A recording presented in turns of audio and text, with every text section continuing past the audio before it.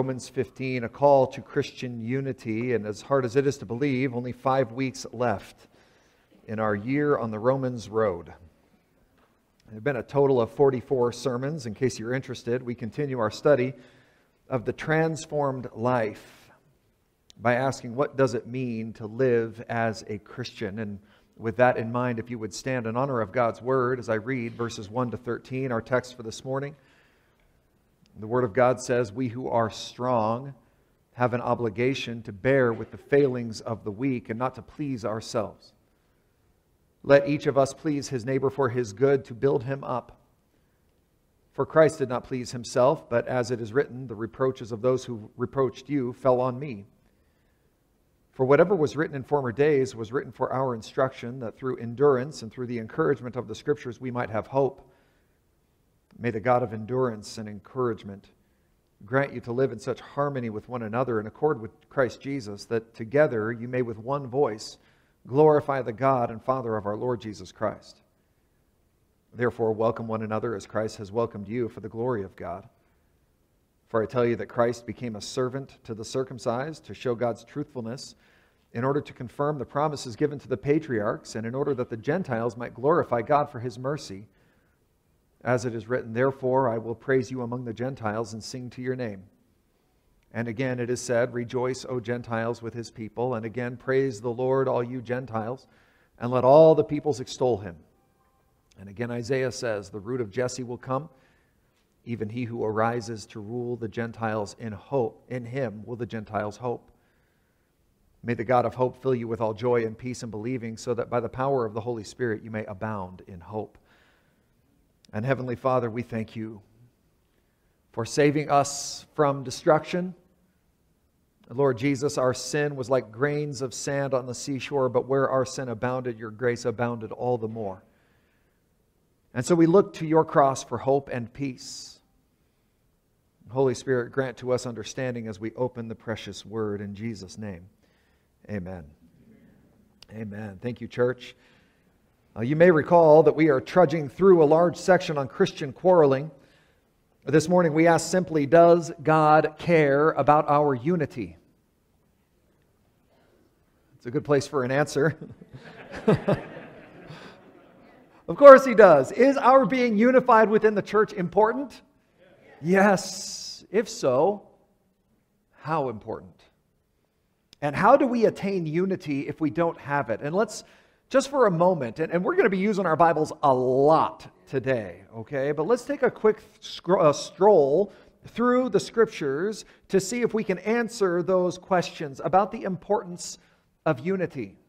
Psalm 133 says this, behold, how good and how pleasant it is when brothers dwell together in unity. It is good and pleasant. And you may say, well, how good and pleasant in it? You want to know what it's like? The psalmist says, it's like the precious oil on the head. All right, now, we don't often anoint each other with oil anymore. It's a practice that we don't use much in the New Testament church, except when people are sick. That says, gather together the elders, anoint them with oil, which we do. But other than that, at celebrations and feasts and other things, we don't often do this anymore. But it used to be that oil was actually quite precious. It still is. It turns out entire wars are fought over it, still to this day. But oil, olive oil at the time, was quite precious. It was very expensive. And anytime somebody was going to be anointed or was going to fill a new office, say the office of priest, that priest was anointed with oil, and they would take that very precious, very expensive olive oil, they'd pour it over his head. And so he says, it's like that precious oil on the head. It's running down on the beard. So they weren't using the oil sparingly, right? So much that it was actually going into his beard, onto the beard of Aaron. Aaron was the first high priest. It was Moses' brother. It's running down even onto the collar of his robes. It's just gushing out. That's what unity is like. And you want to know what it's like? He says it's like the dew of Mount Hermon. Hermon was the tallest, highest mountain in Israel, still is today. You can go and visit there. We were there this last March, not far from Mount Hermon, where the Mount of Transfiguration is. It falls on the mountains of Zion. It's like water in a parched land. That's what unity is like. For there, he says, the Lord has commanded the blessing. You want to know what unity is like? It's like life forevermore. Unity among the people of God is like everlasting life. That's how it feels. It is good and pleasant. Jeremiah 32 says it this way, and they shall be my people, and I will be their God, and I will give them one heart and one way, that they may fear me forever, for their own good and for the good of their children after them. You want to know what unity is like? It's like God will give us one internal attitude. We will all think and feel the same way, and then one external path of behavior. Not only will we think the same way, we will all want to do the same thing. Zephaniah chapter 3 and verse 9, it says, for at that time I will change the speech of the peoples to a pure speech, that is one unified speech, that all of them may call upon the name of the Lord and serve him with one accord. Our text actually reflects that same language here in just a few verses. One voice and one accord. Into the New Testament church, there were two women in the church at Philippi who just couldn't get along. Perhaps it was because of what their mothers named them. But I entreat, he says, Euodia and Syntyche to agree in the Lord. You can imagine Pastor Paul here, right? The planter of the church at Philippi is writing in this only very small 4-chapter book on rejoicing and having joy in the Lord in all circumstances, even writing from prison. And who should make it into that 4 chapters? Can you imagine? If it was so small, this is the inspired word of God, and the only time your name is ever mentioned, it's because you can't get along with the woman who sits across the aisle from you at church. That's what he says. I am begging you. I'm entreating you. Please, just agree in the Lord. I mean, it's like he boils it all the way down to the basest level. Certainly, in the Lord, you have something to agree upon. Maybe you don't agree on anything else, but agree in the Lord. And then he says, yes, I ask you also. So this is now the leaders of the church, true companion, help these women who labored side by side with me in the gospel, together with Clement, the rest of my fellow co-workers whose names are written in the book of life. These were believing women who could not get along. And here Pastor Paul says, man, just get along. Get along in the Lord. The Lord has intended through the new covenant by the blood of Jesus to bring his people together as one people. Ephesians chapter 2 says that he might create in himself one new man, that is the church, in place of the two, that is Jews and Gentiles. So making peace, might reconcile us both to God in one body through the cross, thereby killing the hostility. John chapter 10, Jesus himself speaking, he says, I have other sheep that are not of this fold. He's referring there to the Jews. I've got other sheep, Gentiles. I must bring them in also. They will listen to my voice, so there will be, what does it say? One flock, one shepherd. God's desire was to make fragmented Israel one people and one nation. God's desire was to make the two men, Jews and Gentiles, one man in the church. And his desire today is to make that one church unified. The way that the Lord himself is unified in the Trinity. In other words, the church's infighting, if we cannot get along, the church's infighting would be as ridiculous and as counterproductive as infighting within the Trinity. Can you imagine? What if the Holy Spirit just rebelled? What if the Lord Jesus just said, I'm not doing it. I'm not doing it. What if on that night that he was betrayed and crucified, what if he had, in his prayer to the Father, said, if there is any other way, let this cup pass from me, and then not included the words, nevertheless, not my will, but yours be done? What if he had just said, you know what, I'm not doing it. I'm not doing it. What if there was a fracture in the Trinity? And here we have, I believe, reflected the attitude, the pursuit of unity that we should have in the church. The way that the Trinity is unified, so should the church be. And in case you're thinking that I'm stating that too strongly, allow me to make my argument from the Scriptures. Ephesians chapter 4 and verse 1. I urge you, he says, to walk in a manner worthy of the calling to which you have been called, eager to maintain the unity of the Spirit in the bond of peace. For believers to walk in a manner that is worthy of our calling, to bear the name of Christ well, we must be eager to maintain the unity of the Spirit in the bond of peace. The next verse, verse 4, right after this one, talks about that there is one Spirit. Then in verse 5, there is one Son. Then in verse 6, there is one God and Father of all. Be eager to maintain the unity in the church, just like there is one Spirit, one Son, one God, the Trinity. Jesus himself prayed for our unity. In John chapter 17, his high priestly prayer, he says, I pray for them that they may be one. He's referring to us, the church, even as we are one.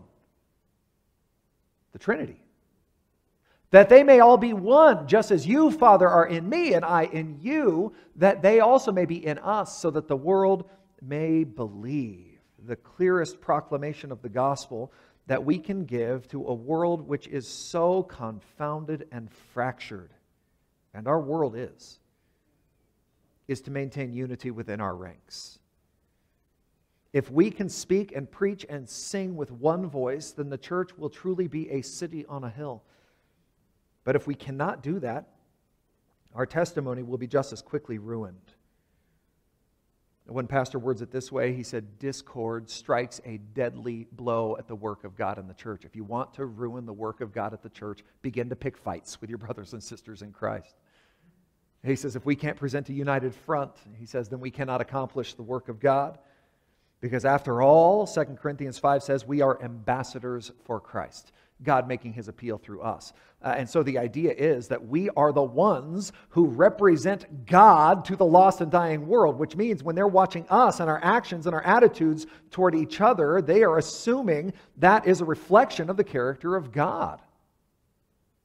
Our character reflects his character to the world. F.B. Meyer has worded it this way: the message of our lives should resemble the big advertisements, like billboards, the big advertisements, which can easily be read on the billboards by all who pass by. The message of our lives, that we are Christians, should be easy to read. E.M. Bounds, we are the Bibles that non-Christians read. We are the Bibles. We read these Bibles. Christians read these Bibles. Sinners read us, is what E.M. Bounds is saying. And if we are to be accurate ambassadors of the kingdom, then we've got to imitate the King. Amen? If we want to become walking advertisements for the glory of God, then we must wear godly behavior. If we want to declare the excellencies of Christ, then we must live what we preach. And if there's one action which is more difficult to accomplish than any other, I think it is welcoming those with whom we disagree. If there's one thing that is harder for us to do than anything else in the church, it's just getting along with people we don't like, that we don't agree with, that we don't see eye to eye with. It's just swallowing that pride and saying, you know what, for the sake of the gospel, for the sake of the kingdom, I'm going to let it go. One action more difficult than any other, it would be declaring peace over those with whom we are at odds. It's declaring peace over those who have declared war against us. That's hard to do. It would be flying the flag of unity, even in the harshest winds. Because if unity is important to God, then it should be important to us.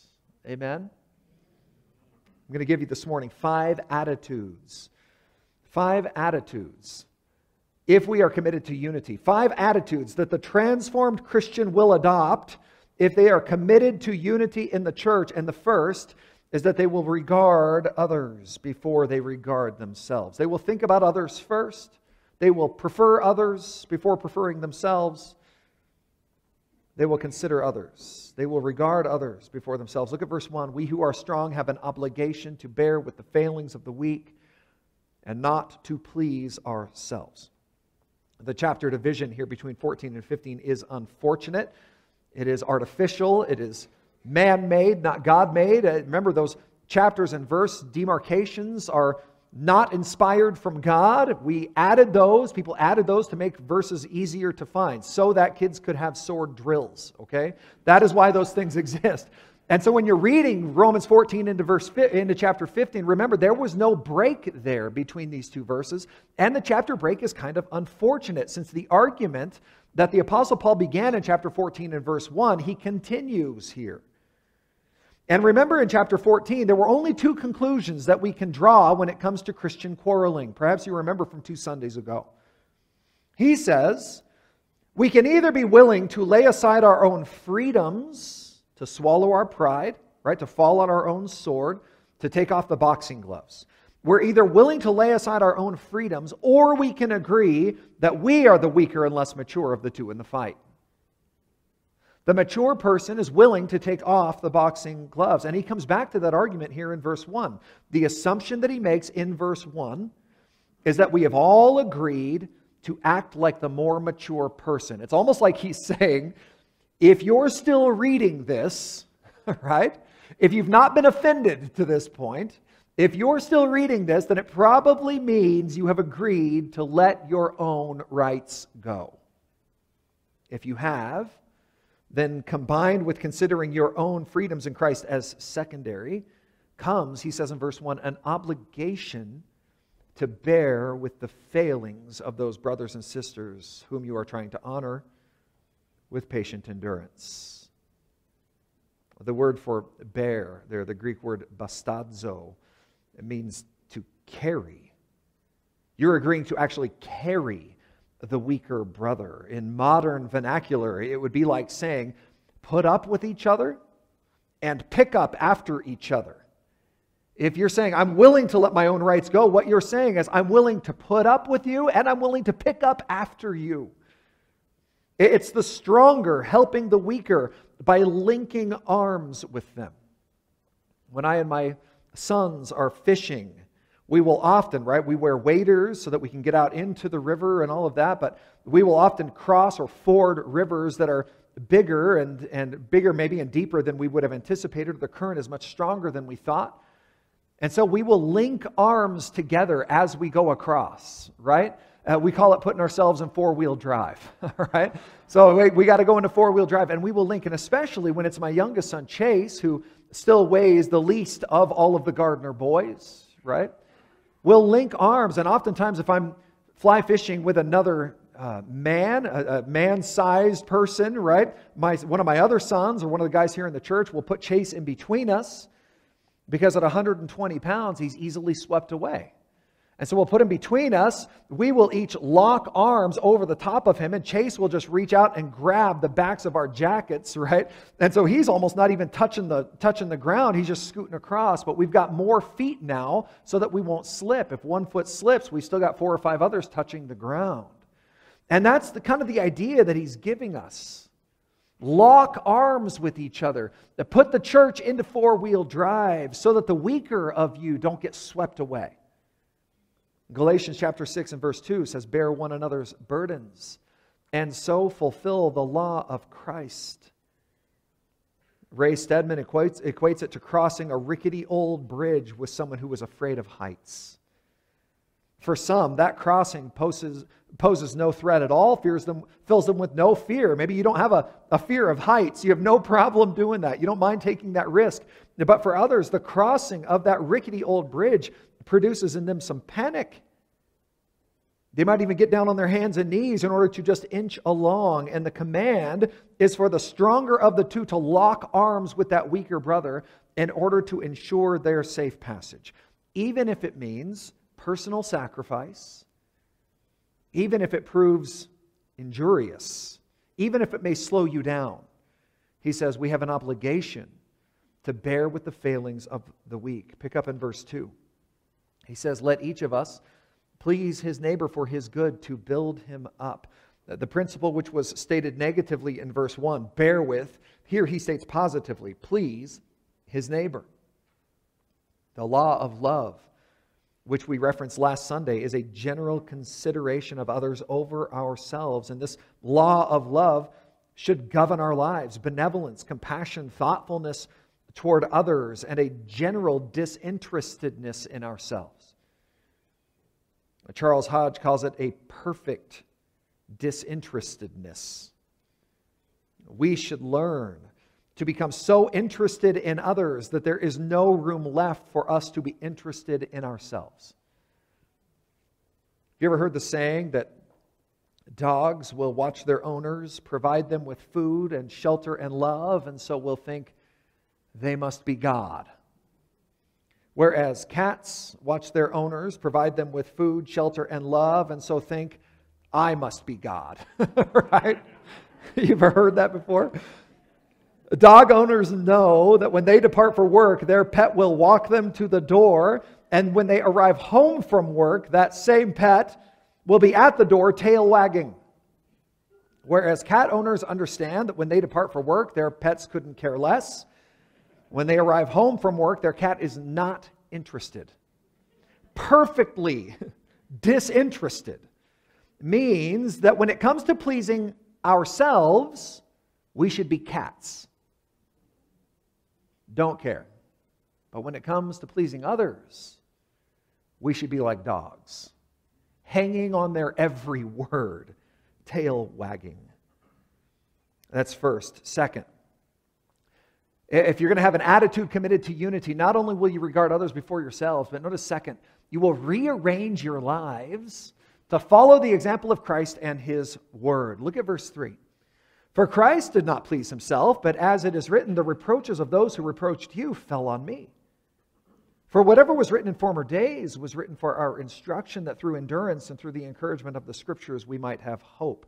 We need look no further than to Christ Himself for an example of how to be perfectly disinterested. You may say, well, how does that look in everyday life? What does that look like? And so take a walk with me again through the last few days of Christ's life, and notice how He was willing to bear with the apostles, how He was willing to please others rather than pleasing Himself. Mark chapter 10 and verse 32 says it this way. They were on the road going up to Jerusalem. This is at the end of Christ's life. He's going up to Jerusalem to be crucified. And He knows exactly what's coming, because look what He says. Jesus was walking ahead of the apostles, and they were amazed. And those who followed were afraid. Taking the 12 apart again, He began to tell them what was going to happen to Him, saying, see, we are going up to Jerusalem. You can almost see it on the top of the hill. The Son of Man will be delivered over to the chief priests and the scribes, and they will condemn Him to death and deliver Him over to the Gentiles, and they will mock Him and spit on Him and flog Him and kill Him, and after 3 days He will rise. Did Jesus have any confusion at all about what was coming? No, He knew exactly what was coming. And He brings the 12 aside and He says, just so you know, this is the last time you will walk to Jerusalem with me. This is it. My life is over. I am going to get beaten and flogged and spit upon and crucified. That is coming. That's verse 34. Look at the next verse, verse 35. It is the next word. And James and John, the sons of Zebedee, came up to Him and said, hey, teacher, we want you to do for us whatever we ask of you. Can you imagine? He's just confessed all of these things. He says, this is what's coming. And James and John were so wrapped up in their own lives that they come and say, do for us whatever we ask. They had completely missed it. And nevertheless, His response to them is gracious. He was willing to bear with the failings of the weak. John chapter 20 and verse 24, Jesus has been crucified, He has been buried, and now has risen from the dead. And Thomas, known more famously as what? Doubting Thomas, one of the 12, called the twin, was not with them when Jesus came. So the other disciples told Him, right? They tell Him everything. We've seen the Lord. But He said to them, unless I see in His hands the mark of the nails, and place my finger into the mark of the nails, place my hand into His side, I will never believe. And so 8 days later, His disciples were inside again, and Thomas was with them, right? Not believing. Although the doors were locked, Jesus came and stood among them and said, peace with you. He said to Thomas, okay, Thomas, can you imagine bearing with the failings of the weak? This is the more mature, helping, linking arms with the less mature. Put your finger here. I heard that you wanted to poke your fingers into my side. Right? It's kind of a weird request. Fine. Look at my hands. Now put out your hand. Place it in my side. Like poke it in the hole. Place it in my side. Do not disbelieve, but believe. And Thomas answered Him, my Lord and my God. John chapter 13, in the upper room, the evening that Jesus was going to be betrayed. It says, during supper, when the devil had already put it into the heart of Judas Iscariot, Simon's son, to betray Him. In fact, Judas had already made his deal with the enemies of Christ. He had already betrayed Jesus into the hands of the Jewish officials. That had already happened. Judas's pockets would have already been full with the 30 pieces of silver. He would have clinked when he walked. And nevertheless, Jesus knelt and washed his feet. Jesus, knowing that the Father had given all things into his hands and that he had come from God and was going back to God, rose from supper, laid aside his outer garments, taking a towel, he tied it around his waist. He poured water into a basin, began to wash the disciples' feet, to wipe them with the towel that he had wrapped around him. Right? He began to wash the disciples' feet. And Jesus Christ, who is infinitely above every other Christian, infinitely above you and I, and who would have been justified in seeking his own glory, was yet perfectly disinterested in himself, in his own agenda, in his own safety, in his own health, in his own security, in his own comfort, even in having his own way. Perfectly disinterested in himself and perfectly interested in the needs of others. Again, Charles Hodge has worded it this way: the sorrow which he felt was not on account of his own privations and injuries, but he had zeal for God's service which consumed him. It was the dishonor which was cast on God that broke his heart. In other words, Christ was more concerned with defending the honor of God than he was with defending himself. And so he was gracious, patient, loving, and kind toward those who were crucifying him. And even in the midst of that horrific act, he pleaded with his Father for their forgiveness. In Luke 23 and verse 34, he said, "Father, forgive them, for they know not what they do," in the middle of being crucified. And the question we're asked in verse 3 that we're kind of confronted with is this: are you willing to follow the example of Christ, who did not please himself, but was willing to allow reproach, which he did not deserve, to fall upon him? He was willing to be wronged for the sake of God's glory. Are you? He was willing to forgive, even of the most heinous crimes. Are you? And none of us in this room have ever been crucified, I assume. None of us have been wronged to such a degree as was Christ, and yet Christ forgave. And the Scriptures call on us to do the same. Ephesians chapter 4 and verse 32, it says, "Be kind to one another, tender-hearted." What is the next statement? Forgiving one another. And as if that wasn't enough, he then adds this phrase: "As God in Christ forgave you." And so you've got to ask, well, what has the Lord forgiven me of? Has anyone ever offended me as badly as I've offended the Lord? No. My offenses toward God are so much worse than anything anybody's ever done toward me. And yet God has forgiven me. Colossians chapter 3 and verse 13 states it similarly. It says, "Bearing with one another, and if one has a complaint against another, forgiving each other, as the Lord has forgiven you, so you must also forgive." Matthew chapter 6, Jesus preaching in the Sermon on the Mount, "For if you forgive others their trespasses, your heavenly Father will also forgive you. But if you do not forgive others their trespasses, neither will your heavenly Father forgive you yours." And maybe you're thinking, okay, I will forgive them as soon as they beg my forgiveness. Come here and kneel before me and beg for my forgiveness, and I will grant it because I am a benevolent person. Now, that might be overstating it slightly, but I think there might be a kernel of truth in that sentiment. Maybe that resonates in our hearts at least a little bit. But consider this: forgiveness is not for their sake. In fact, forgiveness has very little to do with them. It's for your sake. And a refusal to forgive will eventually begin to rot your own soul. It will actually cause you more harm than it does them. I'm reminded of a lunch I had with Hallie's grandmother, Grandma Betty. Hallie and I took her to lunch on her 75th birthday. This was many years ago now. She's with the Lord. She just dropped, during lunch, she was so quick-witted and so funny and so wise. And this woman had been through it. She had been dealt a bum hand in terms of life circumstances.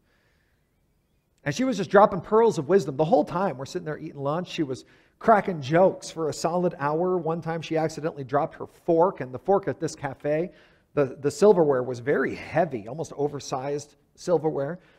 She dropped her fork, which landed with a thud on the restaurant floor. Boom. Heavy enough and loud enough that people around us stopped talking. It was silent for a moment. She quickly said, "Oh dear, the diamond keeps falling out of my ring." At one point, she closed her eyes to think. And then she said, "You know, Danny, there are a lot of people in my life who I need to forgive. And not for their sake, but for mine." She said, "Besides, most of them are already dead." I don't need to forgive them for their sake. They're already gone. I need to forgive them for my sake. If you want to take on this attitude of unity in the church, you've got to rearrange your life to follow the example of Christ and His Word. But not only that, you've got to reflect God's glory above all else. Above all, look at verse 5. "May the God of endurance and encouragement grant you to live in such harmony with one another in accord with Christ Jesus, that together you may with one voice glorify the God and Father of our Lord Jesus Christ." In case the example of Christ and the external teaching of the Scriptures were not enough, the apostle adds the internal influence of prayer. The truth of it is, apart from the work of God within us, there will be no unity among us. The apostle prays specifically that the Lord would grant the church at Rome to be of the same mind with each other, to agree in the Lord, to agree that it is the glory of God which counts more than any disputes between church members. And once we have that same mind, a mind that is disinterested in pleasing ourselves, who bears with the needs of others, who offers forgiveness freely, then it says we can praise the Lord with one voice. Our message will only be unified when our hearts are. Our gospel proclamation will only be unsullied when our testimonies are. Our worship will only be pure if we have no slander on our tongues. Our fellowship will be most effective when all of the arms in the church are linked. And so we must, and notice fourth, receive each other in the Lord. Verse 7, "Therefore," he says, because all of that is true, "therefore, welcome one another as Christ has welcomed you for the glory of God."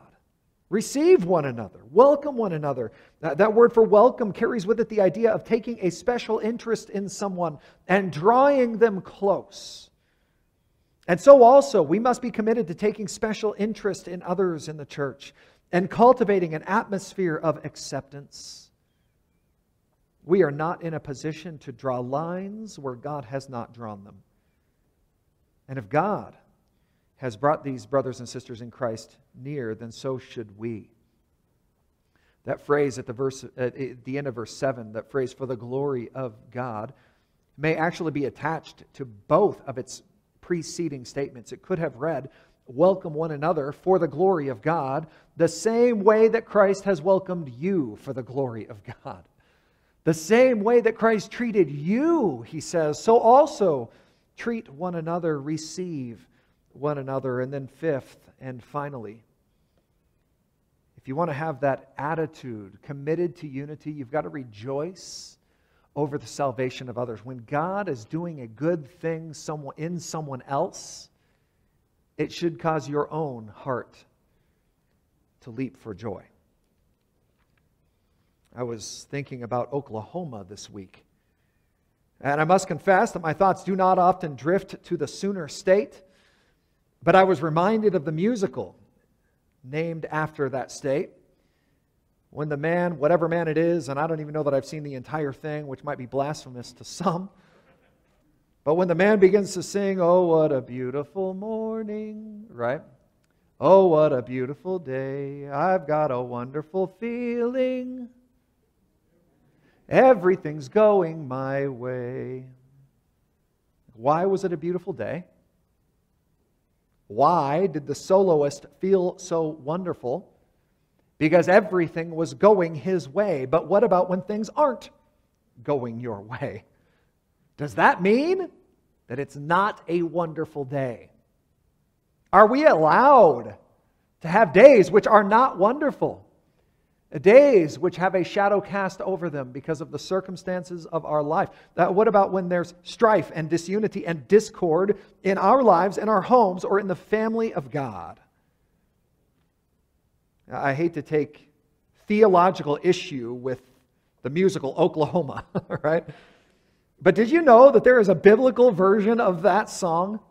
There's a biblical version of that song. It's found in Psalm 118. It's verse 24, and you probably sang it when you were a kid. Everybody gets to clapping like this. And then the person who's in charge says, "This is the day that the Lord has made. I will rejoice and be glad in it." Now we all sing together. Ready? This is the day that the Lord has made. I will rejoice and be glad in it. This is the day that the Lord has made. You know the scriptures do not command us to rejoice only when things are wonderful. We are commanded to rejoice because the Lord is wonderful. We rejoice not because of what is happening to us, but because of what God is doing through us. Let me say that again. We rejoice not because of what is happening to us, but because of what God is doing through us. The author concludes the section by giving biblical illustrations of God's work among those who were considered outsiders, lost causes, and untouchable. Beginning with the Jewish people in verse 8, and then expanding it to all nations. And notice as we read, the rejoicing of the peoples because of their salvation. Pay particular attention to all of the imperatives, okay? If you wanted to go all the way back to like 10th grade grammar where it was sentence diagramming and circle the noun and underline the verb and all of that stuff, look for the verbs. Look for the command verbs from verses 8 to 12. He says, "I tell you that Christ became a servant to the circumcised to show God's truthfulness in order to confirm the promises given to the patriarchs, and in order that the Gentiles might glorify God for His mercy." Here we go. We're going to start looking for imperatives. As it is written, "Therefore, I will," do what? "Praise you among the Gentiles. I will sing to your name." And again it is said, "Rejoice, O Gentiles, with His people." And again, "Praise the Lord, all you Gentiles, and let all the peoples extol Him." And again, Isaiah says, "The root of Jesse will come, even he who arises to rule the Gentiles. In Him will the Gentiles" do what? Hope, praise, sing, rejoice, praise, extol, hope. Would those words accurately describe your life? Are you so rejoicing in what God is doing, not only in your own heart, but in the lives and hearts of others, that you're just not going to get bogged down in throwing mud at people in the church? If God can save the Jews, he says in verse 8, and then if God can save the Gentiles in verses 9 to 12, then He really can save anybody. And if He can save anybody, then He can save you and me, and this should give us hope. He ends with a benediction in verse 13 where he just prays this over the church, where he says, "May the God of hope fill you with all joy and peace in believing, so that by the power of the Holy Spirit you may abound in hope." I love that he says, fill you with all joy. It means all possible joy. Every single possible way you can have joy, I pray that you would find it. God is the author of hope. He has provided it through the offspring of Jesse, Jesus Himself. And if we regard others before ourselves, and if we will rearrange our lives to follow the example of Christ, if we will reflect God's glory above all else, if we will receive each other in the Lord and genuinely rejoice over the salvation of others, then through the power of the Holy Spirit, we will abound in unified hope. Allow me to pray. Lord, we would ask that you make us one as you are one, in the power of Jesus' name and by His Holy Spirit who resides in every believer. Amen.